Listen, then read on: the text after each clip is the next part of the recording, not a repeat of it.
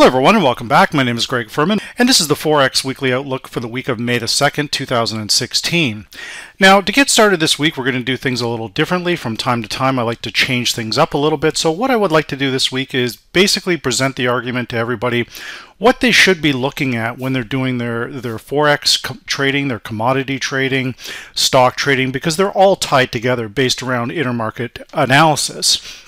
So when we look at the US dollar index last week and what we've come up with is we can see that the equities basically are the driver for the US dollar. We can see that the Nikkei 225 has crossed to the downside. That's put additional downside pressure on the US dollar.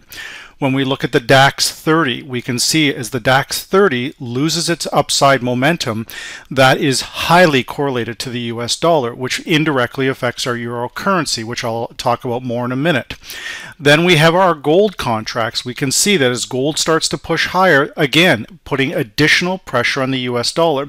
Now, bear in mind that the majority of the Forex trading we do is buying or selling US dollars, either directly or indirectly, through the cross pairs. So we want to look at all of these things and what real money is doing. Now we see a lot of different types of analysis. We hear of Elliott wave, Fibonacci, the Gann theory, all these wild and wacky theories. But what is real money doing?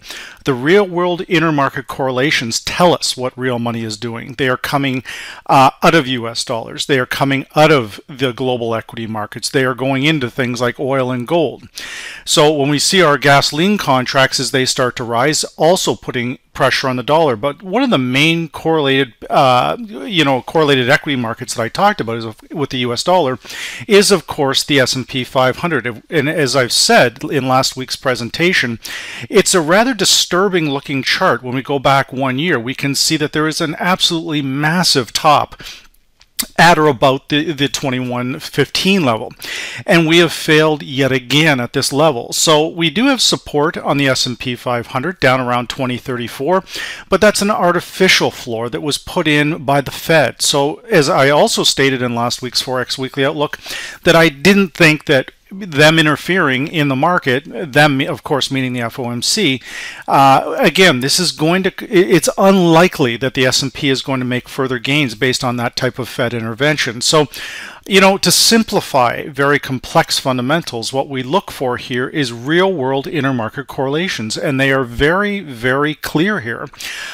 Predominantly, as of late, we can see that oil is actually moving up with the US dollar for the most part. So if this is a true rally in oil, then we would want the US dollar turning around, and that's not quite happening just yet. So these are the kind of things we want to look for in our trading, and again, it's very, very important to understand these real world correlations. Now, as we go into our individual Forex pairs, again, doing something a little different this week, where we're going to look at the intermarket correlations in real time, basically what is driving some of these currency pairs. So when we look at our Euro-US currency, then the position that I'll put forth to everybody that you should be looking at, there's all kinds of different systems out there. I know this better than anybody. But when we talk about what is real money doing, well, we can see here that basically with what the euro needs, as I talked about in last week's Forex Weekly Outlook, is it needs the equity markets to sell off. So we've had a big push up on the euro-US currency pair, but the driver of that was not based around a Fibonacci level that was hit, or complex fundamentals, or the Gann theory, Elliott wave. None of this had anything to do with this move. The fact of the matter is the equity markets sold off, and the immediate reaction was the Euro-US started to rise higher. That is indisputable. And to even call that last week, a week ahead before it even happened, or to suggest this is what could happen, even though we know that last week the majority of pundits and analysts said that Euro-US was supposed to be at 110 this week, if we remember this. Well, it's not at 110, guys. It's almost at the 115 level, and there's a reason for that. Okay, and the reason is we have real-world intermarket correlations that are driving it. The dollar index pushed lower, again fueling the euro rally.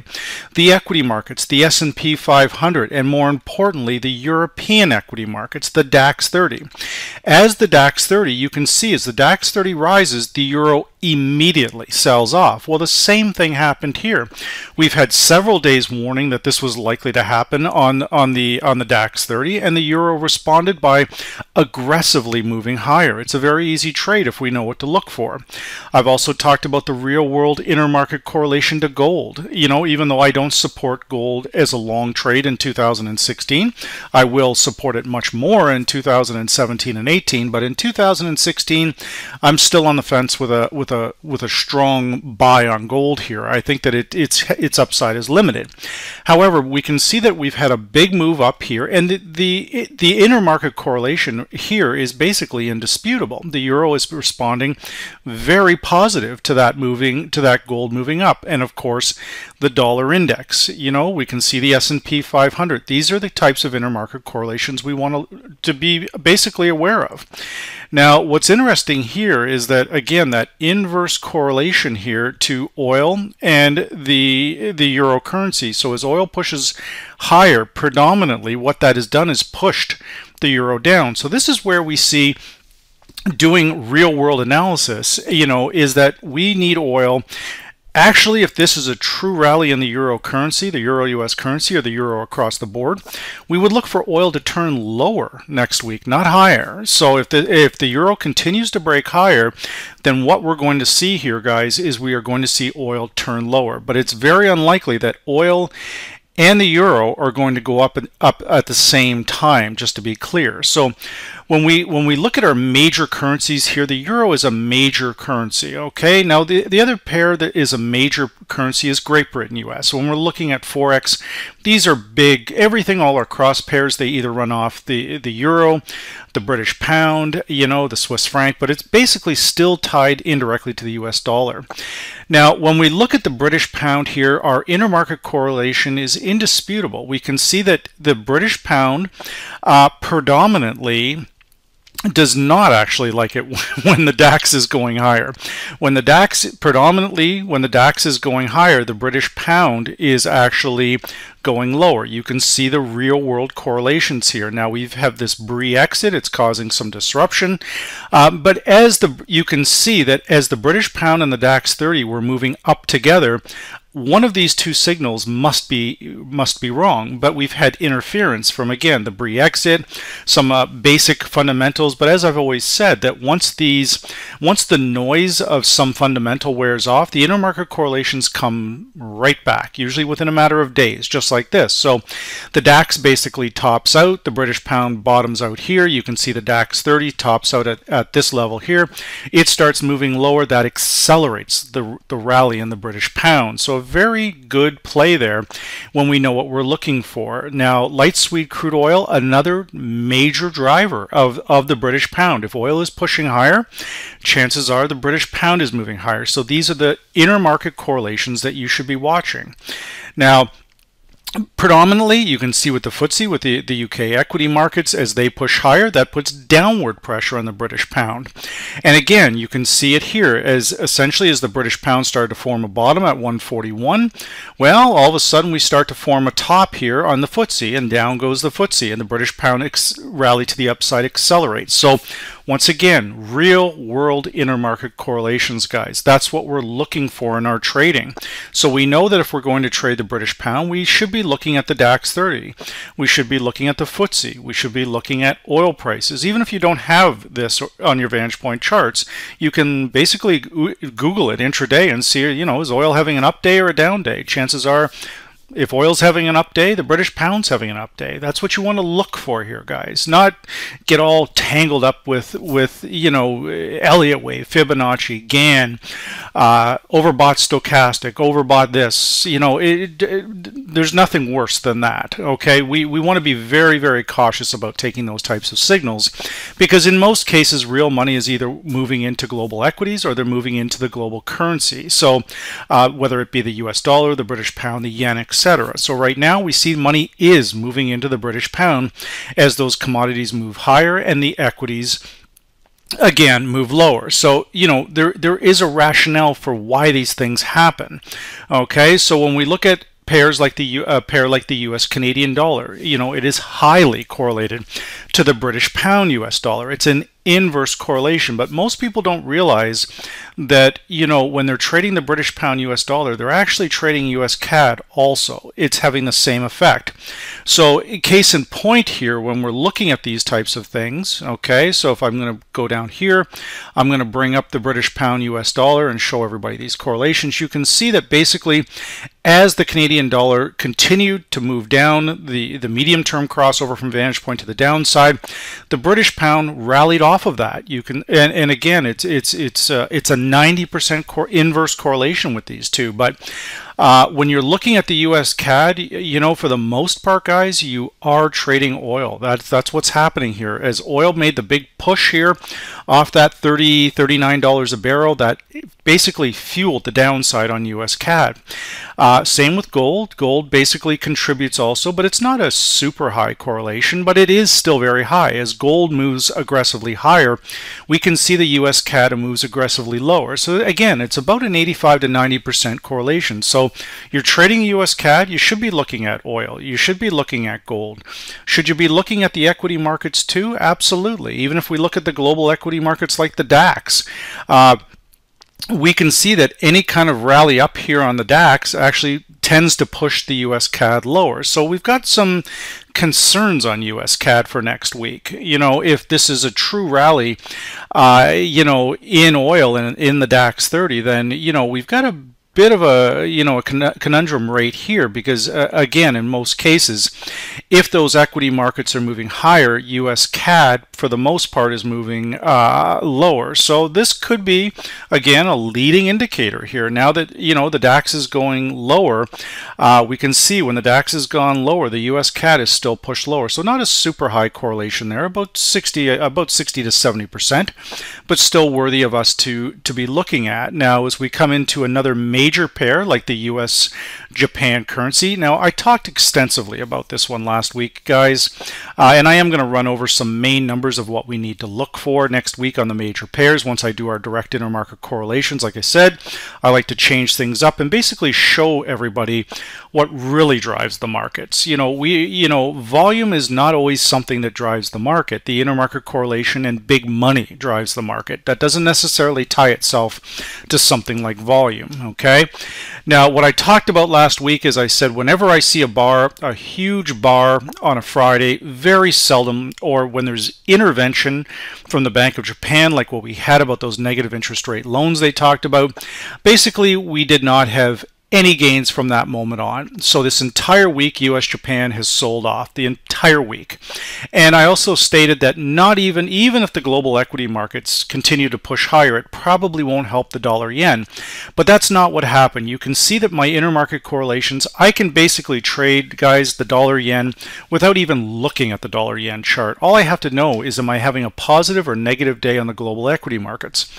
And you can see as the DAX turns negative, the Nikkei particularly turns negative, the Hang Seng is negative, the S&P 500 also turning to the downside.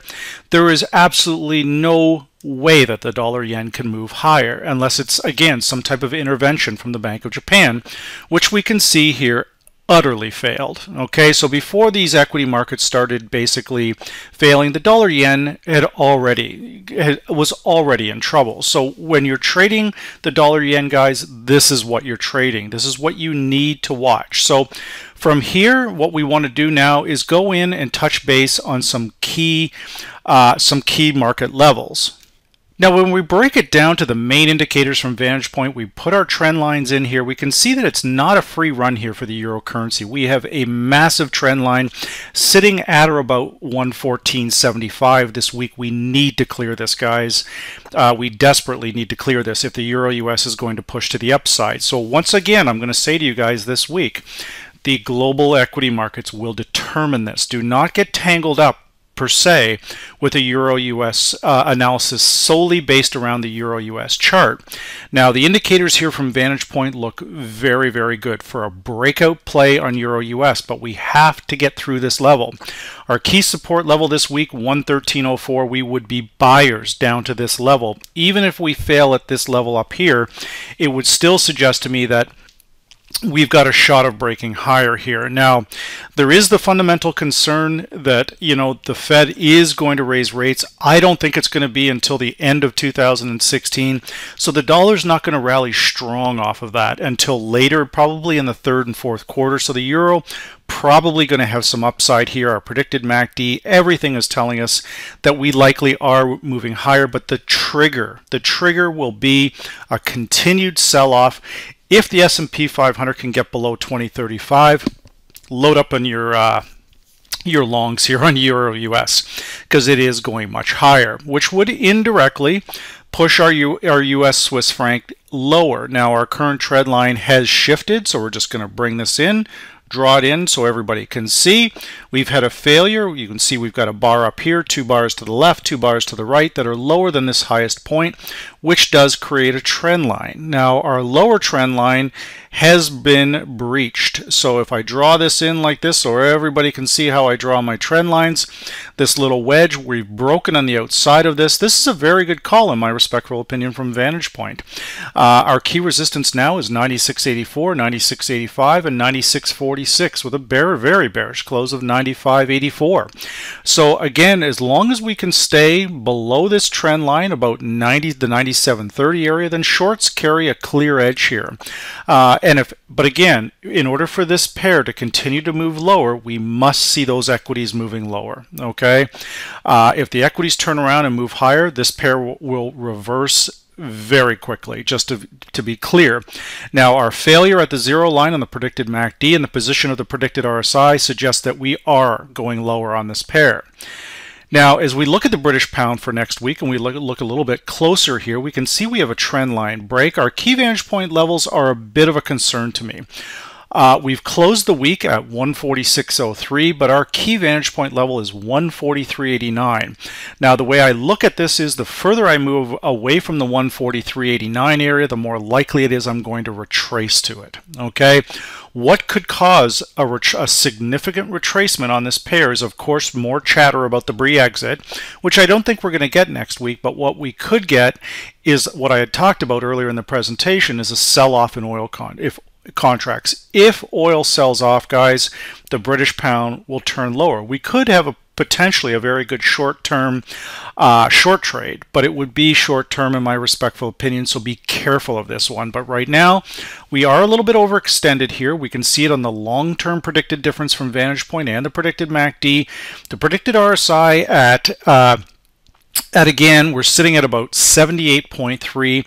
We are getting a little bit overbought here, but an overbought signal is not always going to be a signal that I would rely on, so to speak. So for now, longs carry the edge as long as the equity markets are moving lower and oil and gold is moving higher. That will fuel a continued rally in the British pound. And again, knowing those key levels down to 43.89 is key. Now, with the dollar yen, what I've talked about very quickly in our intermarket lead-in correlations, we can see here that the dollar yen continues to break. It's right back where we started here just basically several weeks ago, and now we have broken and closed below it. You'll notice the notch on this bar, the notch on the left is where it opened, the notch on the right is where it closed. So we have closed down at the very bottom of the range.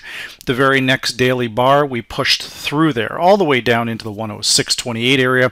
Vicious sell-off. If equities continue to move lower, I don't think the Bank of Japan is going to be able to save the yen. Their money, real money, is going to move into the yen, which would push dollar yen lower. So right now, our key vantage point level, 109.87. We are overextended to the downside, much like what I just talked about with the British pound. I don't like the distance here. The further we move away from it, the more likely we're going to have a retracement of some kind. Again, that has nothing to do with Fibonacci or Elliott wave or any of this. It's simply you run out of sellers, guys. That's, this is a zero-sum game, buyers versus sellers. It has nothing to do with waves or Fibonacci, Gann fan from a Gann, all these types of things. We want to really really focus on what real money is doing here, okay? So when we look at this, you know, we are getting a little bit overextended here, but the RSI, we could still have more here, guys. And I want to point that out. Back in March, we had the same situation with the RSI, and we did kind of flatten out, but this time we are sitting much higher. So we could see further downside while under 109.87. Now, as we look at the US CAD, once again, 100% dependent on those oil contracts, but our key vantage point level is 127.56, 126.36, and 125.71 with a bearish close of 125.53. Now, guys, what I want to point out to everybody is if oil reverses, if that risk is there for a reversal in oil, this pair will reverse higher very, very quickly. So when you're trading this, be very, very cautious. Keep an eye on your oil contracts. Like I said, all you have to do, even if you don't have VantagePoint or the oil contracts, just Google it intraday and see, you know, is oil having an up day or a down day? If it's having an up day, then US CAD is going to move lower. And then we look at those key VantagePoint levels. But for next week, we need to hold below 127.56. Our indicators here are the long-term predicted difference is starting to rise, but it's still it's only at the negative 100 level. We have room to extend here. Now, as we come into our commodity currencies here, we can see we've got another top on Aussie US again. We had a wild, crazy CPI number which sent you can see this bar right here where it sent Aussie US crashing. This is a funny, very funny pair, guys, and it can be a very difficult pair to trade. But right now, we do have a fairly fresh VantagePoint triple EMA cross right around this 76.47 level. We've got 76.41 and 76.20. Very bearish close of 75.99. So once again here, it carries a slight bearish tone. We're going to get a new trend line up here. We're going to have to back that out to find our most recent high. But we also look at how did Aussie fare last year at this time. So if we go back 1 year ago and we draw our trend line, which is basically, I'm not even sure that that's where we would draw it off that other high. We're going to draw it off of this one here. You can see that essentially that could be considered a very significant failure. Okay, most people they don't go back and look at the seasonalities. Even if we look at the Aussie in 2000 at the beginning of you know, in May of 2015, it peaked for the entire year, and it was in a massive downtrend ever since. Okay, so we you know, this right now could be considered basically a significant failure at a swing high. Does this represent some kind of wave or something? Of course not. The markets are identifying the swing high, the failure at this level, but we do have trend line support coming down here, so it's not all, you know, it's not all you know, bleak for the Aussie here. We've got pretty good support at the 75, about the 75.30 area here. We've closed the week at 75.99, so just be very cautious on this. I'll just draw this in here so everybody can see this a little bit better. Where we've got a new trend line that's formed right here at or about the 75.40 area. So watch this area very closely, draw your trend lines onto your chart, and if we can hold this area, we could see a long. If the equity markets rebound higher, then the Aussie will likely rebound higher with it. But my optimism on that right now remains heavily guarded, as the predicted RSI, you can see, breaks through the 40 level, which suggests that we have potential momentum to the downside here. So, and again, that position of that long-term VantagePoint predicted difference at the negative 50 level, that is usually a breakout point. So we are probably moving lower here. New Zealand has managed to basically is thriving off that Aussie weakness. That's basically what's happening here. I wouldn't say that the New Zealand is all that strong. It's just, you know, on the Australia-New Zealand cross pair, it's literally feeding off of that. So, you know, as the Aussie-New Zealand continues to remain under selling pressure, it indirectly boosts the New Zealand US currency. So when we look at the key VantagePoint levels, if we're going to move higher on this pair, then we need to hold above the 68.91 level. We then have 69.21 and 69.42 with a bullish close of 69.77. So just a little bit of an explanation as to why Aussie US is moving lower and New Zealand US is moving higher. It is directly related to the Aussie-New Zealand cross pair and that selling pressure and that wild and crazy CPI number we got the other night. But again, the CPI number, guys, realistically, it's just noise. The market's going to forget about that number in probably a couple more days. So, and then, you know, ultimately the equity markets will determine the next move on both the Aussie and the New Zealand currency, and of course some of those commodities. So a very tricky week next week, but if you know your levels and you know your intermarket correlations, I'm confident you will do just fine.